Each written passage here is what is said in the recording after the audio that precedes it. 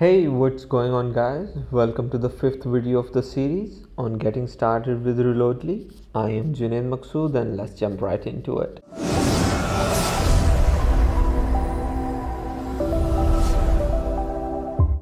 So before we get into the current video, let's recap. Previously, we talked about countries and operators that are supported by the Reloadly platform.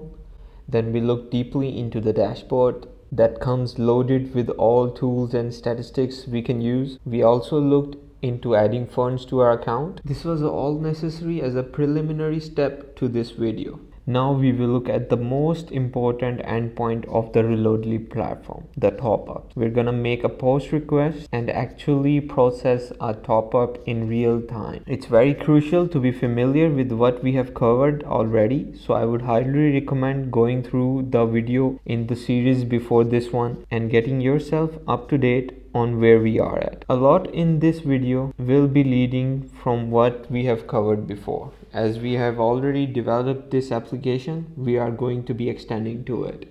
All code is available on our official GitHub repository for you to use and test accordingly.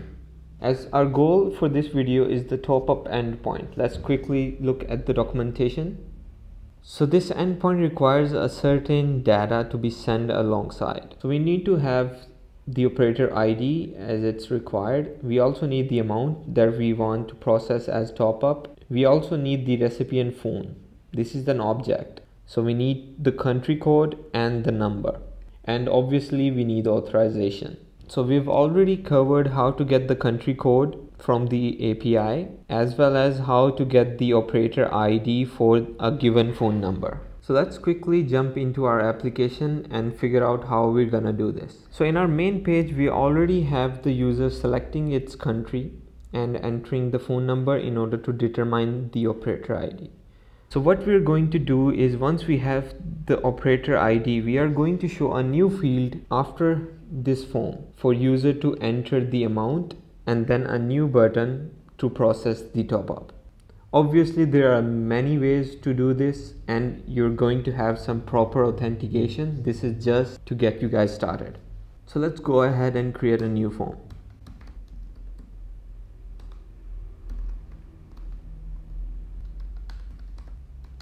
So we need an input field for the phone number, the amount, the country ISO, and the operator ID. We already have everything except the amount. Let's simply create hidden fields for this.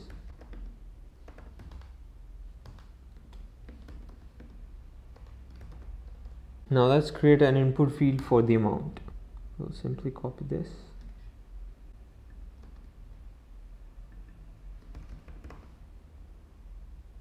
So instead of having a submit button here, let's change this to search and this one to send top up. So it's more appropriate. Let's refresh and see where we are at. Simply remove these. Great. So you have a separate form for the top up. So if I would just make a quick search on a sample number. So we have the operator ID, we have the country ISO and the phone number. Once the user clicks it, we're gonna show this form and populate the values. So let's just do that. Let's hide this one. Let's just give it a method of post. Action will simply send it to endpoints send topup.php. We'll make this file in a moment. Let's go back.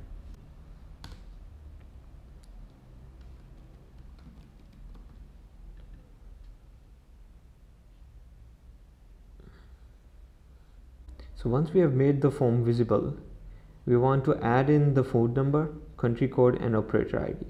Let's just do that. So top up form, input field where name is phone number,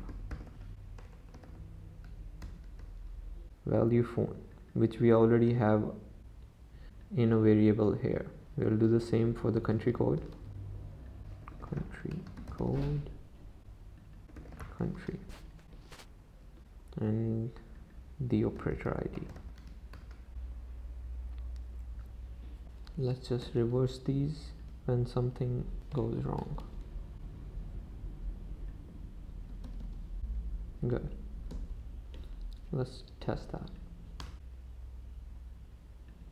And if we go in inspect, we can see that we have the phone number, we have the country code, we have the operator ID. Awesome. Now one thing that happens with the operators, so when it comes to Reloadly platform, there are two types of operators.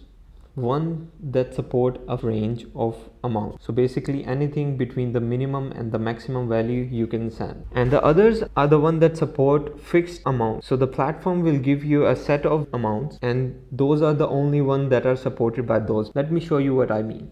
So if we head back to the documentation for operators and check out the response, we see that for each operator we are getting a denomination type. So when it's range, it means that this operator supports anything between the minimum amount and the maximum amount.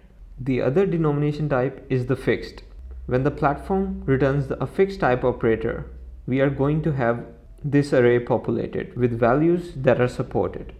So what I want to do is, when we have the operator, we are going to change the label and say, okay, this operator supports range, anything between the minimum and the maximum value, and we're actually going to show the values there. And if it's a fixed operator, we'll simply show all the values. So let's do that. So if operator nomination type is range, we're gonna get the label for amount and change its HTML to range supported minimum operator dot minimum amount maximum operator dot maximum amount. If it's not range, we are going to say fixed amounts supported and then simply show in all the fixed amounts.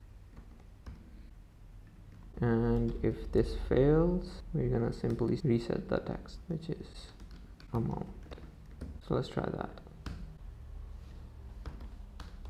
Great. So this operator natcom supports range between 0.45 and 45. So basically this range is already converted in your account's base currency. You can basically send 0.45 right here. It will be automatically converted into whatever the recipient's currency is. So let's try a different operator which supports fixed values only. Let's search for a different number. There we go. So this operator supports fixed amounts and it's simply printed all the supported values. Now what we need to do is, once we've selected the operator, we have added the amount, we're simply gonna send the top up, which is gonna send a post request to our send top up PHP endpoint. So let's simply make that. Now one thing I also want to do is change the type of our text field. So instead of text, let's have it number and have a step of 0.01. So let's head back to our endpoints and create a copy of get token. We'll call it send top up. Let's get rid of these. Now let's change the endpoint. This needs authentication, so let's just bring in the headers for that. Now we need the token, so let's simply include our token file. There we go. So instead of saving this to a variable, I'm simply gonna print the result. Okay. So first of all, we're gonna send in the recipient phone. This is an object that needs country code, which we are getting in post. And we also need to give it a number. The sender phone is optional, so we're gonna skip it for now. Let's give it operator ID and the amount. Let's simply refresh the page and see what happens. Missing required field amount. Did we not send the amount? So name amount. Let's go back. refresh this page. Now this should fail, so let's see if it actually fails or not. Okay, good. So it's telling me that the amount is invalid. The minimum for the operator is 0.45, which is exactly what we're seeing here. So let's actually process a top up on this test number. So there we go. We have successfully sent our first top up using the API and the Reloadly platform. See how easy it was to actually get started. We can actually go into the dashboard in reports and airtime transaction and actually see this transaction that we have made. So we've covered a major endpoint in this video. If anything confuses you, I would highly suggest following along the tutorial and the attached code base and building the tutorial app yourself. Giving it a go will help speed up the knowledge process. The integration options are endless, and we will cover these in detail in the upcoming series. In the next video, we're going to talk about commissions and how they work. Stay tuned to the series. Don't forget to like this video and subscribe to the channel. We will be making multiple project videos soon where we will portray different projects and scenarios that you can use the Reloadly platform. So stay tuned. See you in the next one.